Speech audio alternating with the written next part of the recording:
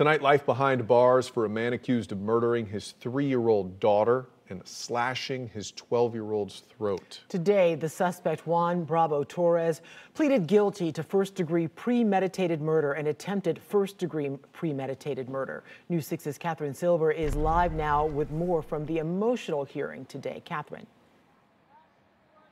As part of his plea, Juan Bravo Torres was asked a series of questions from prosecutors to explain what he did and why, which led to him explaining for the very first time a motive for the attack.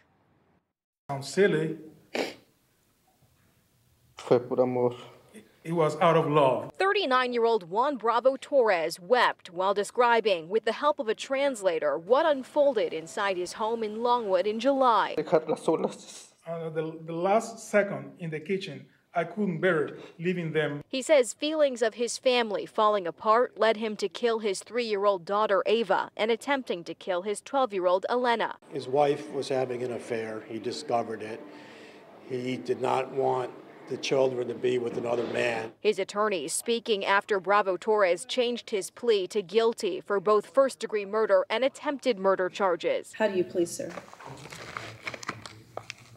Culpable. Guilty. The defense credits the victim's family for reaching a deal. I had learned that the family was strongly against the death penalty, and that's why I approached the state to see if we could resolve it with a life plea. There is no reason for something so cruel to be done. The girl's mother, emotional while addressing the court. My hope is that Juan can find peace. She says she does not want her and her surviving children to hate their father. Que Dios lo perdone. And may God forgive him.